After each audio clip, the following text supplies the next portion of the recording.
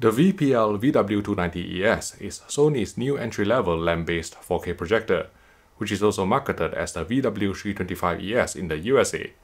I genuinely wish the company, in fact every company, would use the same model numbers across regions, just like what Sony did with its 2021 TV lineup, although I still had to contend with pronouncing Z versus Z differently.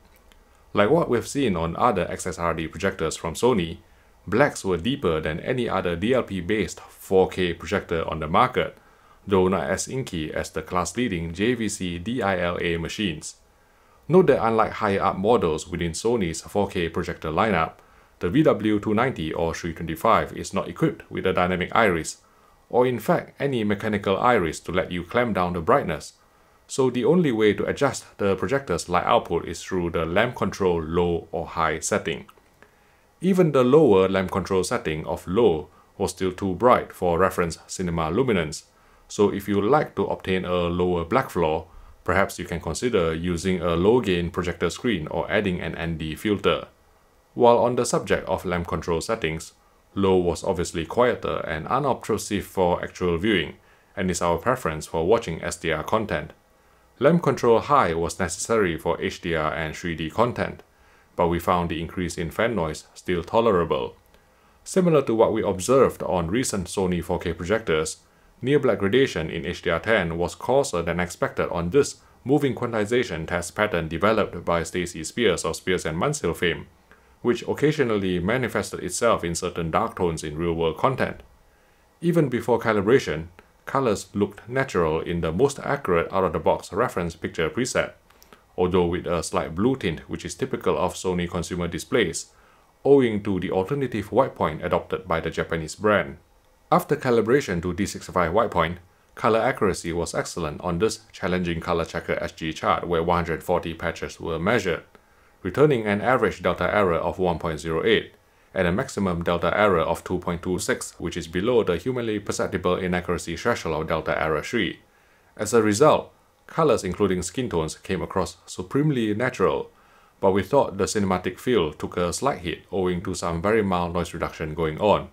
Yes, just like on all Sony projectors we've tested to date, the VW290ES or 325ES applied a light layer of noise reduction at all times, even with all noise reduction controls turned off, which could only be defeated by engaging input lag reduction.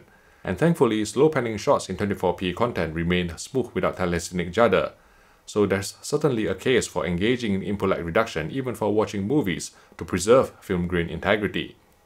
Talking of 24p motion handling, with motion flow set to off or true cinema, 24 frames per second movies were presented smoothly without any sign of telecinic judder. Setting motion flow to smooth low would start introducing some soap opera effect or SOE, however slight, so we preferred to use true cinema for watching 24p films in the manner intended by the director. For higher frame rate content, motion resolution came in at the sample and hold baseline of 300 lines with motion flow off or true cinema.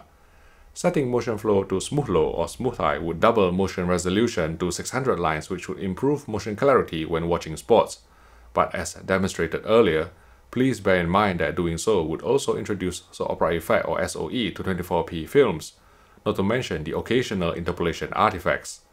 We experimented with various reality creation and sharpness settings, and found that switching off reality creation and using a sharpness value of 50 produced the cleanest picture with the least artifacts on this Luma zone plate pattern.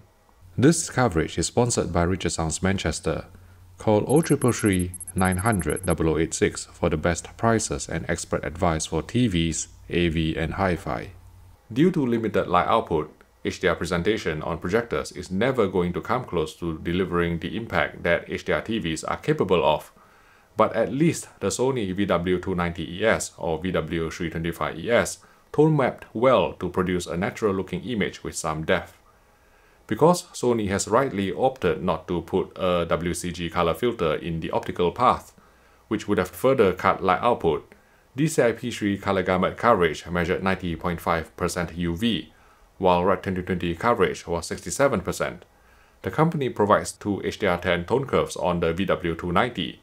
HDR reference was ideal for 1000 nit content, because it tracked PQ closely before hard clipping at 1000 nits, mimicking the behavior of Sony's industry standard mastering monitors.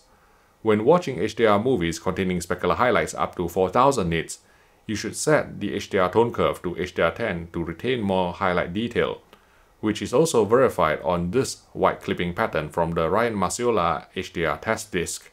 There's mild posterization in the skies of the Martian, which could be smoothed out by the smooth gradation decontouring filter at the expense of some fine detail.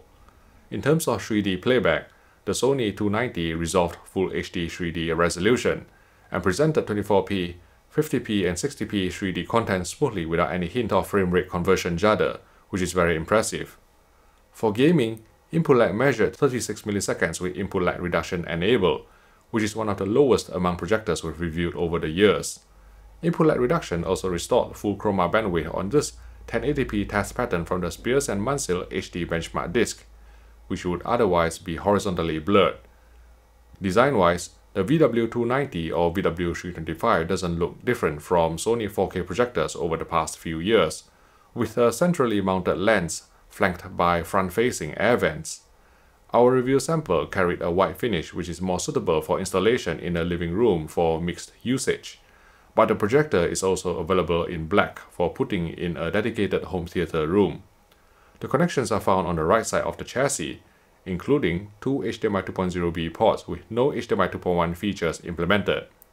Lens zoom, shift, and focus can all be done electronically using the remote control, although we are somewhat disappointed that a motorized lens cover was not provided at this price point.